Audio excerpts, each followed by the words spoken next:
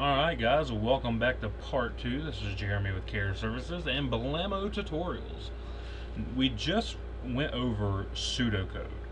Okay, we read the program and what it's asking us to do.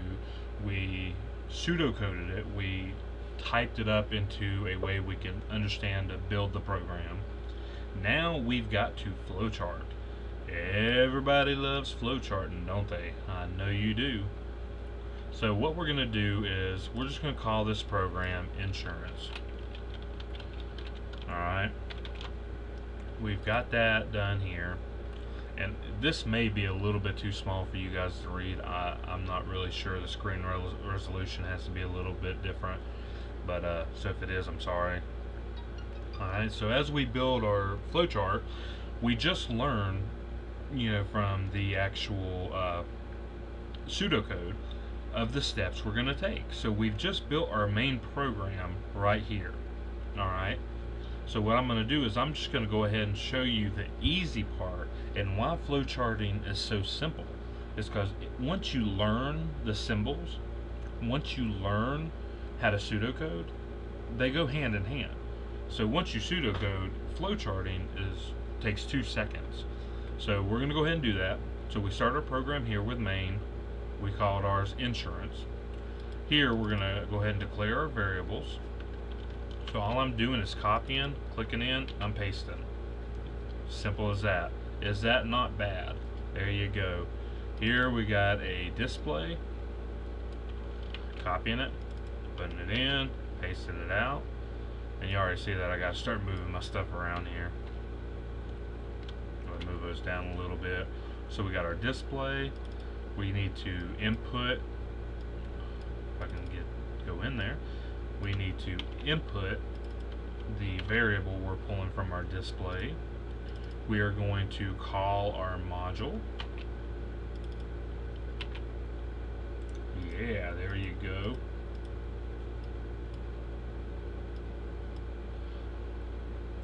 And I know some teachers might get a little anal about it and want you to have everything where it's on one line or whatever, but yeah, that's on you. On this one, you don't have to do anything, but we'll go ahead and do it since it's there.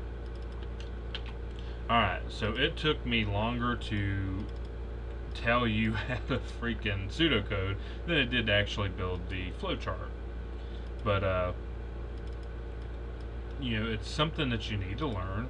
I mean, it helps you to understand, right? I mean, it helps me to learn how to do this crap.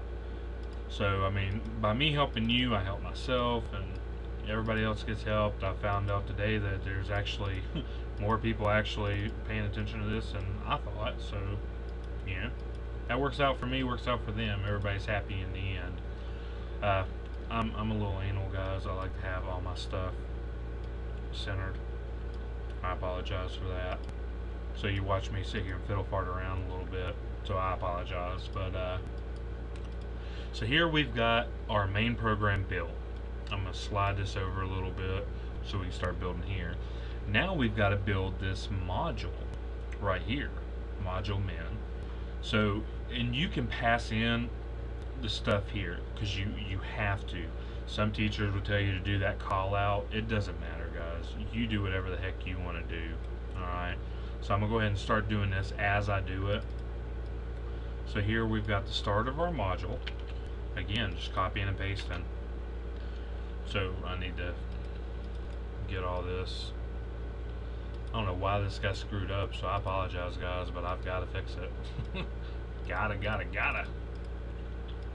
Alright, let's get that going right there. Alright, so we've got that going. Next, we're going to declare some variables.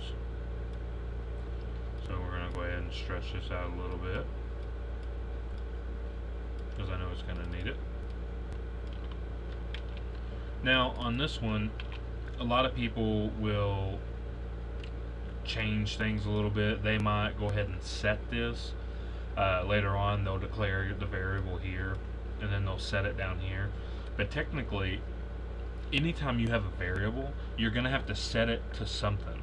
You can't just throw a variable into a program and expect it to work. It's going to throw up an error, or it could throw up an error.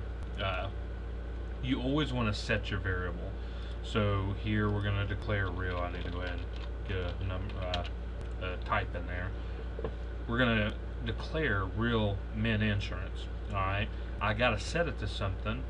So instead of setting it to 0, then going down here and calculating it, I'm going ahead and just putting the calculation in there. If, like here, we're setting cost, technically we would set cost to 0, because cost is set to 0 until they enter in the actual input. So for those who are actually inside of a programming class, as well as taking an intro to programming logic in the college setting, you've probably already heard this. You've seen it.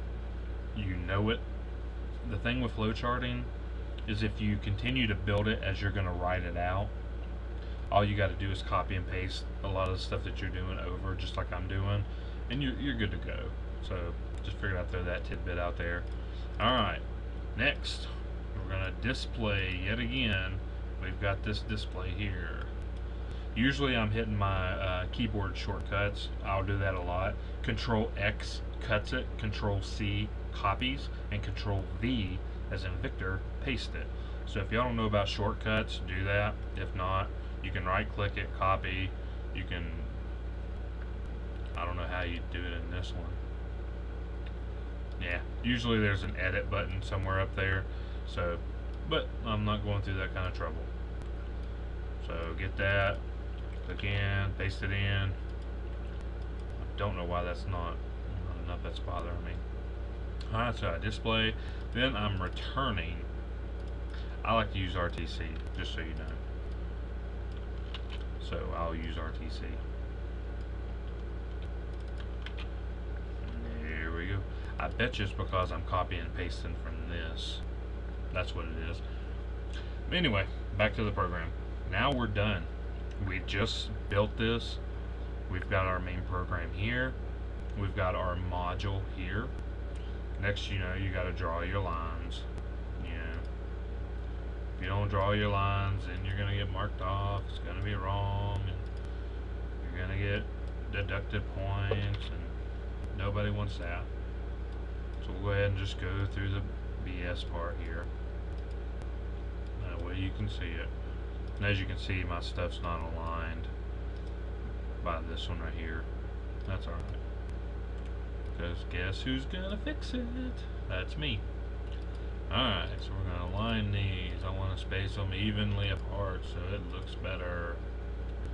And most of the time I'll drop this down a little bit lower into the side. Alright, so here we go.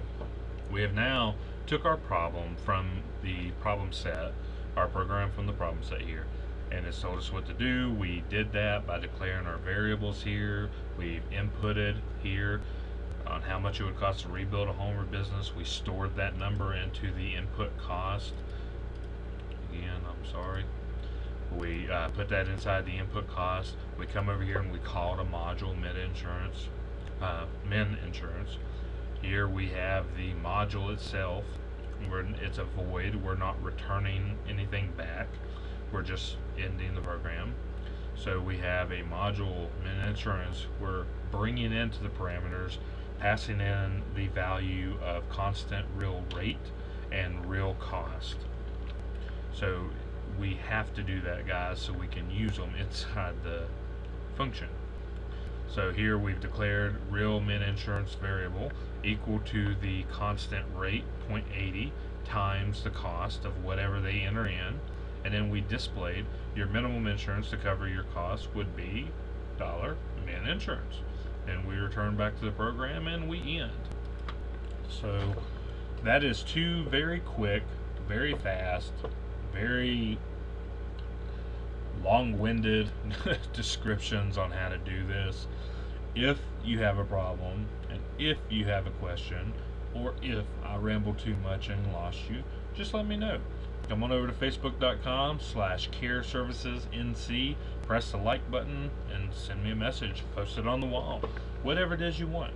You know, if you want me to do a photography tutorial or a Photoshop tutorial or HTML tutorial, whatever the case is, I mean, let me know. Let's start working it out. I'm going to continue building though on the intro to programming and logic, just to help people that I know need it, because they might not have a teacher that explains things in a realistic way, or you may have someone in your class that rambles off over the top stuff that confuses the crap out of you.